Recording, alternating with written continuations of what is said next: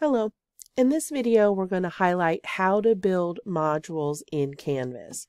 To begin, let's choose modules in the left-hand side, the left-hand navigation menu.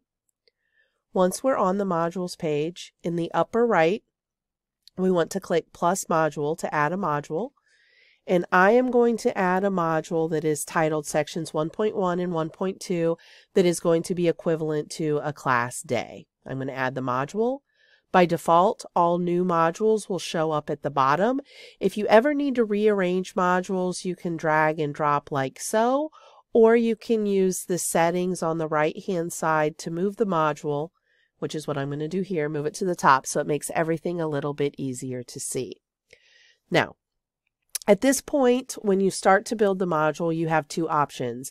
If you are comfortable editing and using pages, you can add a new item to the module here, and you can add, for example, a new page. If you have imported the regionals template, which is something that I have done, you can also add a page here, and that is what I'm going to do. I'm going to add the module 1 page and add that particular item. Now that the page is here, I can click on it and I can edit. And it gives me this framework where I can go through and edit the module outcomes, the presentation and demonstration, if I have any PowerPoints, Google Slides, if I have any video lectures that I want to link or embed, if I want to list or link the module text and readings, any additional resources, and give the students an overview of what they're going to do in the module. So this is something that you can do with adding a page to a module. Now, let's go back and imagine that we're not going to do that, that we haven't used pages very much and we just want to see the module at a glance. So let's get rid of that particular page. And what you can do now to build the module is to go through and use, for example, we can start with text headers. And maybe you want to add the date here. Maybe you want to say that this is what we're going to do for Monday, March 30th.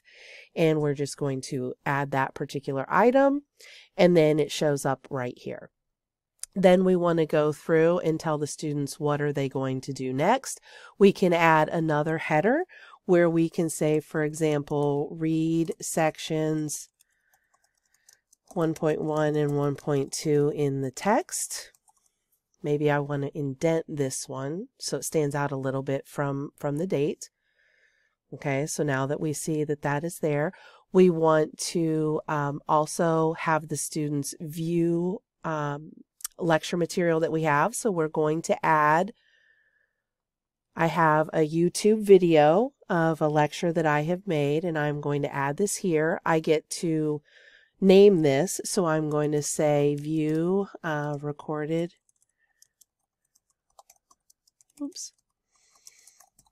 Lecture on sections 1.1 and 1.2. Typically it works well if you load that in a new tab and then add the item. Then perhaps there's an article that we want them to read. So we've got a new file and we are going to say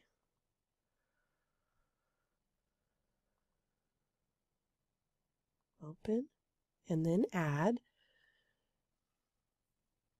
Note that the file name is, by default, the file name that you have listed. But you can edit that. For example, if you want to say, read the article, and then go like so, then again, when the students look at this, they are going to see at a glance, they need to read these sections, they need to view this recorded lecture, they need to read this article, etc. So now we've built up our lecture material where we have our text readings, we have our presentation, etc. And now we get into the actual items that the students are going to complete. To go through here, again, we're always going to use this plus in the upper right to add a new item. And maybe first we want to add a quiz, and I want to have a new quiz that is a quiz on sections 1.1 and 1.2, just over the general information.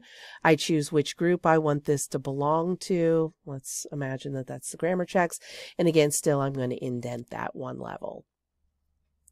Now note that there's not actually a quiz there. This is how we're getting the overall setup for the module. You will have to open this in a new tab or a new window, and you will have to actually go through and add the quiz questions, the dates, etc. But this is setting up the framework for the particular module.